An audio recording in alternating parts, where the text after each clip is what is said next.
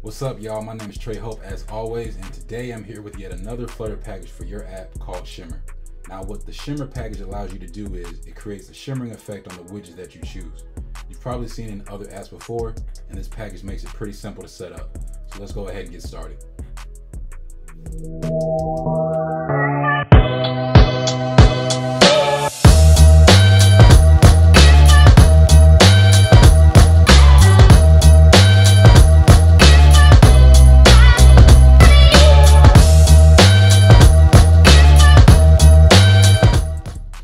Alright, so first thing we're going to do is head over to pub.dev to download the Shimmer package. It's on version 1.1.2, so we'll go ahead and copy that and bring that on over to our pubspec.yaml file. Paste it in right here. As you can see, I already have it, so I'm not going to go through saving it and downloading and fetching it because I already have it. So we'll come over to our demo page.dart. We import it up here, as you can see. And then from there, we're just going to go ahead and jump into the code. So first thing that we need is a top level property called enable. And this is going to specify whether the widget is actually shimmering or not. From there, we have a bunch of other widgets: scaffold, app bar, container. All that's kind of pointless, but the main thing to focus on is this shimmer.fromColors property widget. I'm sorry.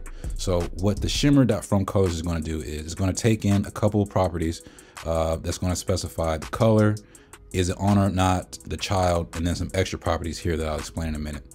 So the first thing is the base color, which is going to be the color of the widget when it's not shimmering. So as you can see here, it is colors.grade300, which is this color. And then we have the highlight color, which is slightly lighter, and that's going to represent what it's going to look like when it's actually shimmering. Then we have our enabled property right here, which we're going to pass in, and this is going to tell the widget if it's shimmering or not. And then finally, we have the child property that lets the widget know, all right, which widget are we going to be shimmering on?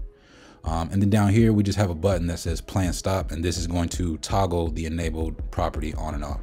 So let's go ahead and see what this looks like when we hit play.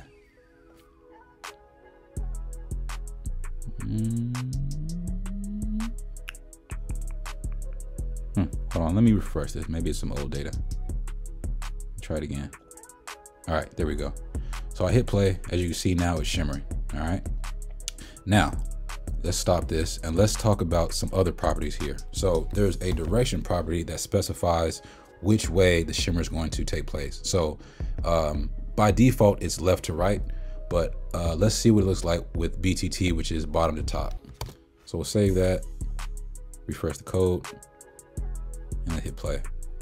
So now the shimmer is going from bottom to top. All right. Stop that. Next property is the period property, and this determines how long the shimmer is going to take place. So by default, I think it's maybe like 1 second, but with the duration a little bit slower, we're going to see that the shimmer is going to be a lot slower. So let's refresh that and go ahead and play. All right, so now you can see the shimmer is taking much longer than what it was originally. And this isn't very appealing, but it's just cool to know that you can kind of toggle how long it's going to take. So we'll hit stop there. And then we're going to go to the loop property. And the loop property specifies how many times it's going to shimmer. So let's go ahead and set it to 5. So by default, it's going to continue forever. But if you put a limit on it, it'll only shimmer those many times. So we'll get 5 right now. 1, 2, 3, 4, 5. Just like that. So those are all the properties on the Shimmer widget, and this is essentially how you would use it.